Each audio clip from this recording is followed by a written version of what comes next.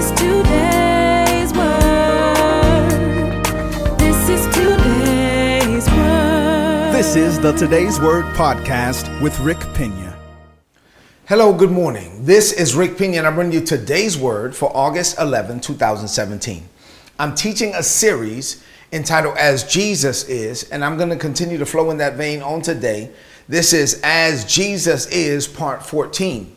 But before I get into the word, I just felt led this morning to share with you that my wife Isabella and a team from RIP Ministries, Rick and Isabella Pena Ministries, they're going to Haiti tomorrow on a missions trip. We do this every August. And this year, I didn't really do a funding campaign for this trip. So we used funds from our general fund to be able to cover this missions trip. And this morning, I was just led of the Holy Spirit to give you an opportunity. So, I mean, this is a blessed trip, and lives will be changed. God will be pleased. And so what we do when we partner is that we just give people an opportunity to be a partaker of that blessing, to be able to partner with us to get in on what God is doing. So if you want to get in on what God is doing on this missions trip that's going to happen, the team will leave tomorrow. They'll be there for a week, for 8 days. So if you want to get in on that, go to ripministries.org, ripministries.org. You'll see there you can go straight to the Haiti page or the donate page and partner with us. When you're giving, you'll see a drop down. It'll say Haiti Missions Trip 2017. If you want to partner with us, do that. And if you're in the United States, and all the donations are tax deductible. Now let's get into the word. So I've been teaching from 1 John 4, 16 and 17. And this morning I was led to add to it Ecclesiastes 3 and 11. So let's look at these two scriptures and let's get into the word. Here we go. The Apostle John said in 1 John 4, 16 and 17, and we have known and believed the love God has for us. Now God is love. Now he that dwells in love dwells in God, and God dwells in him. And herein is the love of God made perfect, that we may be able to stand before God on the day of judgment. Because as Jesus is, so are we in this world. You'll be able, the love of God is perfected in us when we actually have the boldness to stand before God on the day of judgment, not because of our strength, not because of our power, not because of our goodness, but because of his. Because as Jesus is, so are we in this world. And then King Solomon said in Ecclesiastes chapter 3 and verse 11 from the Amplified, the Bible says, God has made everything beautiful and appropriate in its time. There's a time and a season for everything. He goes on to say, he has also planted eternity. Think about this. God has planted eternity, a sense of divine purpose in the human heart. It is a mysterious longing, which nothing under the sun but God alone can satisfy. Yet man cannot find out or comprehend or grasp what God has done, his overall plan from the beginning to the end. Man can't find this out. Man can't find out the plans that God made for us from the foundations of the world. Man could never find those things out, but they can be revealed. They can be planted. So God takes eternity and he plants it in our hearts and our minds, and then it creates this divinely implanted sense of purpose, working through the ages, which nothing under the sun but God alone can satisfy. So with that, with those two scriptures, I want to share something with you that I'll be dealing with on today and also in the next message on Monday. So the Bible is clear that God made plans for us before the world began. The challenge for us as humans when we're born and we start to live our lives is, I'm going to share 6 things with you. This is our challenge. Number 1, to accept Jesus as Lord, because our journey begins with Jesus. Until you accept Jesus as Lord, you're not even in position to kind of walk down this path to your purpose, to become the man, the woman God called you to be. Number 2, to receive the revelation of God's plans, because God made plans for us before the world began. Then we must receive the revelation of those plans, and we receive that revelation, that insight. God, peels back the veil so that we can see what he planned for us from the world, from the foundations of the world. He does that through the Holy Spirit. Number 3, we must then fight the urge to feel unworthy and to disqualify ourselves before we ever get started. Number 4, we must then renew our minds to believe what God believes about us. Number 5, we must then wait on God's timing, right? For the things that he revealed to come to pass, because there's going to be a certain timing. God made everything beautiful and appropriate in its time. And then number 6, Once we do all of that, and God says, now it's time, son, it's time, daughter, we must then launch out to experience what God revealed so that we can become what we beheld, right? So that we can see the manifestation of what we saw. Now, those 6 points are easier said than done. And I could just take those 6 points and teach on this thing for weeks. But what I was led to do this morning is to just kind of summarize those things. If we can understand these 6 quick points that I shared with you, we understand that the pursuit of the manifestation of all of that becomes the joy of the journey of walking with Jesus. It becomes the joy of the journey of becoming the man, the woman that God has called and destined, designed, and desires for us to be. So I'm going to summarize the first 3 points on today and the next 3 points, the last 3 points on Monday. So for today, here we go. It's Friday. Let's close out the week strong and head into the weekend strong. So I got those first 3 points is what I'll talk about. Let's go. Number 1, your journey down the path to your destiny begins, from a human perspective anyway, the day you make Jesus your Lord. Some confuse salvation to be the destination, as if the day you accept that Jesus is Lord, that's it. I'm saved now. I'm going to heaven, as if that is the destination. Salvation is not the destination. Salvation is actually the starting point. Once Jesus is your Lord and you're filled with God's Spirit, you are then and only then in position to start down the road to your purpose. Prior to salvation, you lived your life without the Holy Spirit.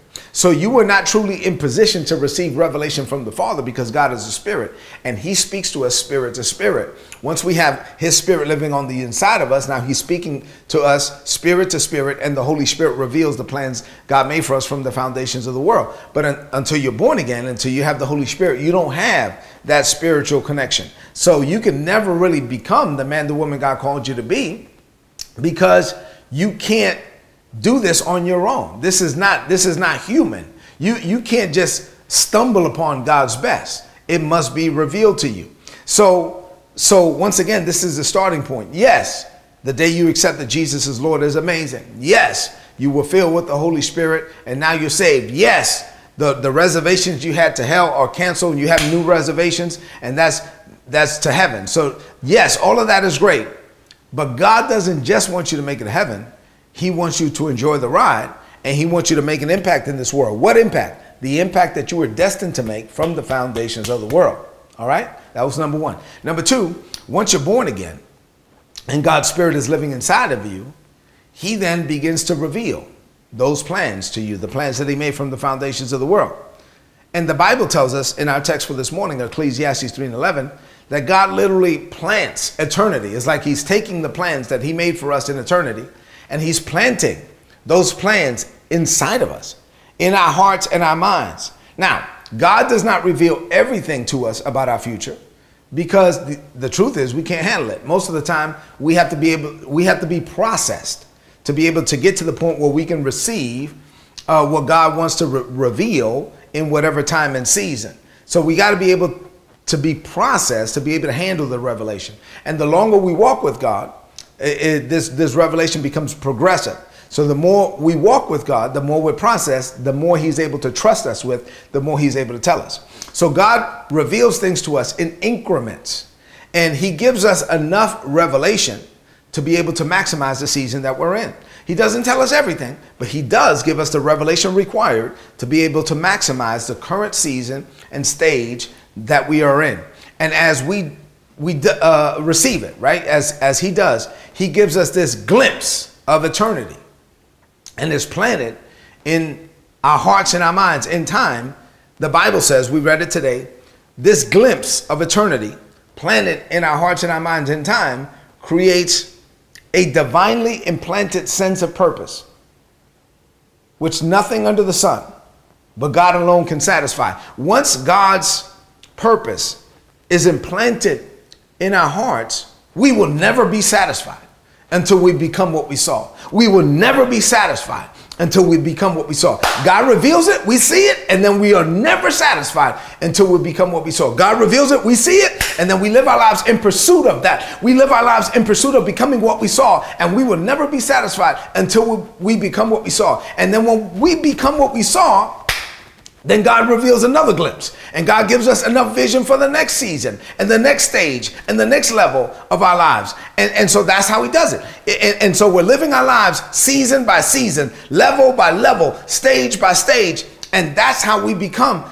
the men, the women that God has called us to be. He's giving us this insight, this wisdom, this revelation, this knowledge, this understanding. He reveals it, we see it, and then we pursue it. And then little by little, we become. So it happens in increments and stages. And that's how we arrive ultimately at God's overall expected end for our lives. Number 3, and finally for today, when God reveals his plan to us, or his plans, whatever he reveals, they are so good that as humans, most of the time we feel unworthy, which is why we see example after example in scripture where God tells someone to do something, which is what he planned to do in their lives from the foundations of the world. But the humans respond with nothing but excuses. Oh no, God, I can't do that. Oh no, God, I can't do this. Woe is me. Who am I? Why would you do this through me or that? And so why? Because in this world, we're programmed to think a certain way. In this world, we say things like nothing in life is free. Everything in life must be earned. If you want something, you got to go out there and work hard for it. No one is just going to give you anything. So when God starts to reveal things to us that he wants to give us, that he wants to do. Now, once again, grace is not a license for laziness. I'm not saying that you're not going to have to work hard. You are going to have to work hard. That's not what I'm saying. But what I am saying is that you can't even start the work until you believe it. In the world, people say, well, I'm not going to believe it until I see it. And in God's kingdom, God says, well, you will not see the manifestation of it until you believe it. So once God reveals it, that's why you gotta believe what God believes about you. That's why you gotta see yourself as Jesus is in this world. Because when God reveals that thing, you have to believe it first. And you gotta fight the urge to feel unworthy. You gotta fight the urge to disqualify yourself before you ever get started. You have to see yourself becoming it, and then you're in position to go launch out. And then really you can only do it in God's timing, which is what we'll deal with on Monday. So let's close this message out with a declaration of faith and head into the weekend strong. You ready for this? Here we go. Say, Father, this is a year of great victory for me. You made plans for me before the world began. You reveal your plans to me in increments. The incremental vision I receive is enough to maximize each season and each stage of my life. I receive the vision and I walk it out in your timing. Everything happens at just the right time for me. As I maximize one season, you give me revelation and vision for the next. So season by season, stage by stage, level by level, I walk out my purpose. Living this way, I am convinced that I will arrive at your overall expected end for my life. Because as Jesus is, so am I in this world. I declare this by faith. In Jesus' name, amen. This is today's word. Apply it and prosper. If you're not getting these messages, go to todaysword.org. Look on the right-hand side of the website. There's a big subscribe button. Subscribe. Get the messages. They're going to be a blessing to you. If you're watching this on Facebook Live, share this message on your timeline. Share this with your friends. If you're watching this on YouTube, hit like, leave a comment, and share this on your social media. It's Friday, so let me just tell you that we also have this word in Spanish, palabradeldia.org. We have an app. Go to any app store and search for Rick Ministries or Rick Pina or Rick and Isabella Pina Ministries. You can go to our YouTube channel. Just go to YouTube and search for Rick Pina, and you'll see Rick and Isabella Pina pop up. We have a Vimeo channel. Just get the word. If you do podcasts, then go to the iTunes, go to iTunes and search for us, and you'll be able to download the podcast. But get the word by any means necessary, and let's share the word and tell everyone everywhere that God loves them and that he wants to use them because he is so good. God bless you.